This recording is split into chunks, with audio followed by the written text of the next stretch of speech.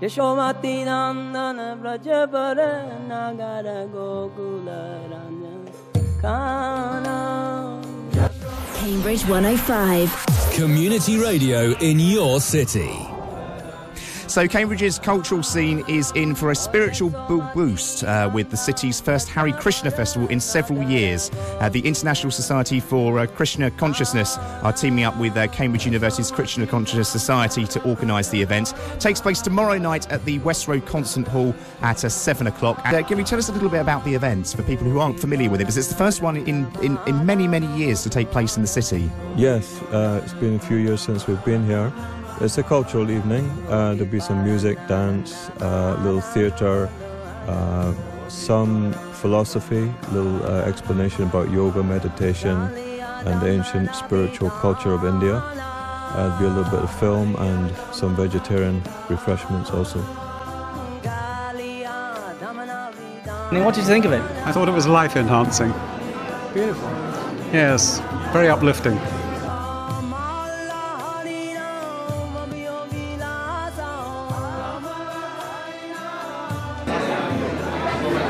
Everyone seemed to transcend themselves. It's true, it was magical. Some lovely dancing.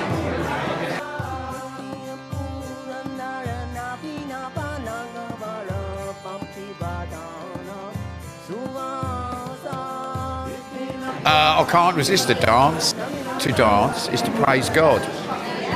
And I did that for nearly 4 days at the Big Green Fair. And your kind lot, in actual fact, put food and water around me and said, Hare Krishna, people. I went, well, I'll have to go and say thank you. And I did.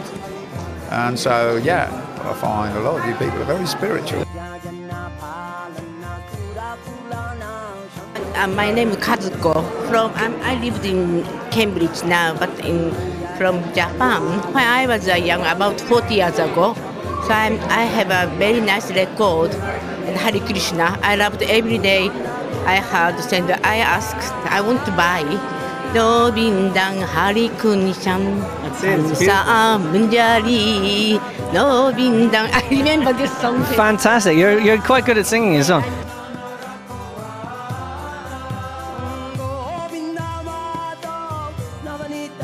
Thank you so much. I didn't expect to speak, but I'm George Peppers. I'm a councillor for the Cambridge City Council. I'm also the Deputy Mayor. I feel very privileged and honoured to be invited to the Hare Krishna event. And we, as the City of Cambridge, we are delighted to host such a wonderful event. Thank you so much for inviting us. I have enjoyed thoroughly the songs and the dancing. I look forward to more dancing and more enjoyment. I am of the age that I remember Hare Krishna in the 70s, and I really enjoyed it then, and I'm sure I'm enjoying it now. Thank you so much.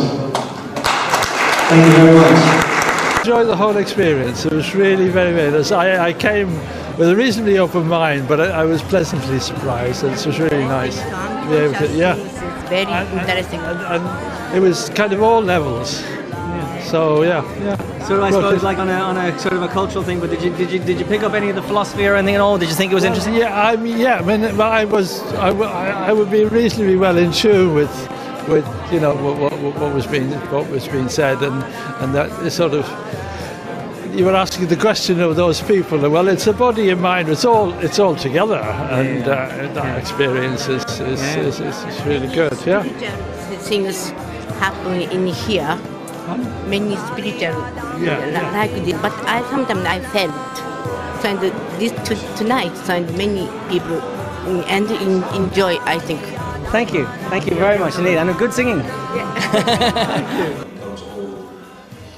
So as we're living in this body and it's changing through these stages, so similarly at that time of death, it's not the end of our existence. As we've experienced these changes of body, death simply means a fresh set of bodies. It means a new start, a new birth in whatever body we will get in the next life. So this knowledge which Prabhupada was speaking so confidently, is coming down by what is called disciplic succession, or Guru Parampara, like, how do you say, from master to disciple, master to disciple. Just like a mango in India is passed down carefully from one hand to another hand and to another hand to the market, because it's a very valuable thing.